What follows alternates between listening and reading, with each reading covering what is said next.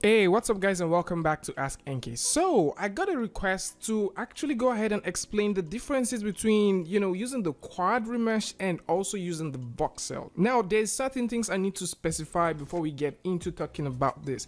First things is this kind of remesh is coming to Blender 2.81, which simply means that if you're using a previous version of Blender, you probably wouldn't get it, because what we have in the previous version, if you come over to where we have modifiers, we have this remesh option, and this remesh option is good, but it doesn't make so much sense. It doesn't actually fly that much.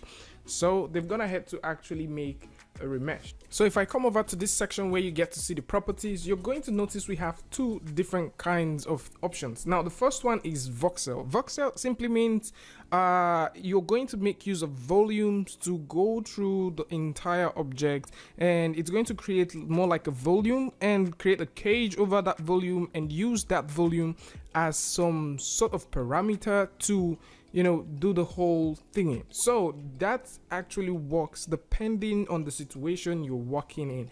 I would actually suggest you to make use of this one if you want to play with things that have to do with organic objects and sculpts. That would make a lot of sense, because what you can get is, first things first, it's going to convert the entire object as a volume, which is first thing. So let's go ahead and try that out so you guys can see. First things I need to do as well is to actually make a copy of this and keep it here so everybody can see that. And you can choose the density that you want. This volume size, or the voxel size, deals with the size of the voxels that you want to see. You're going to understand that in just a minute. So I'm just going to hit the voxel and you can see what we have. If I go back one bit, so let's just undo that and set this to about 0.05 and do this one more time. It's going to take way more time, but we're getting smaller voxels. This is incredible if you are working, let's say if you're sculpting and you just want to get things done real quick. I think this is going to be nice. This will do you a lot of good. For me, I kind of think this does some really cool stuff that I would like to see if there is a combination between this and the quad. I'll explain that as well. So if I simply just rotate around here, you can see we have a lot of quads, but then you can also see that we're having some of this joint thingy happening here and there, which doesn't really look so sexy, but it's nice. I mean, we like it and it's cool. So with this happening here, let's go over and take a look at what it looks like if you're trying to do the quad remesh. Now for the quad remesh, so quad remesh is quite cool. So if I go ahead and select this and switch over here to the quad and simply hit quad remesh and just say okay to that, it's going to go through and do the Quadflow Remesh that exists with this new version of Blender that is coming out. So the Quadflow Remesh is it is really nice. To me, I think it is one of like the best things that has actually happened in the history of remeshing when you're working with Blender. The reason why I kind of love this other one is, if you look at it properly, you're going to definitely see how the flow goes, right? You can see how the flow goes, but then of course it doesn't really match what we're looking for. So you can look at how the flow goes. It looks more like this.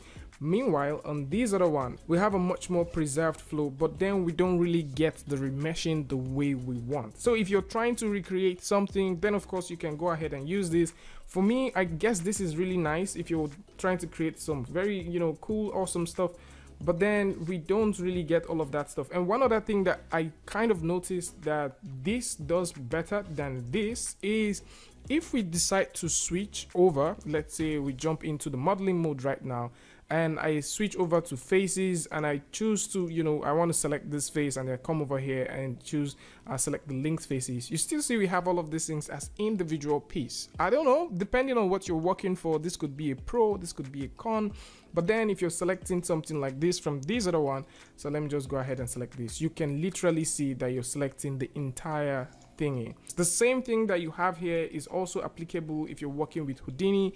And yes, if you guys want me to show a comparison between these two, tell me about that in the comment section. There's also another video coming up that has to do with the comparison of the remesh, the quad remesh that exists here, and one other video that we talked about that has to do with remeshing directly in Blender. So keep an eye open to check out which of these remeshers win. I'd like to know what you think about this, and if you like this video, you know what to do. Go ahead and give it a like, and don't forget to turn on notification. And if you're new here, it's going to be amazing if you want to see more Blender stuff, and you want to see more updates, more reviews, and you know, check things that you probably like to see out. And until I see you guys again with the tutorial updates, Free Friday, Tutorial Tuesday, tips and tricks, things like this.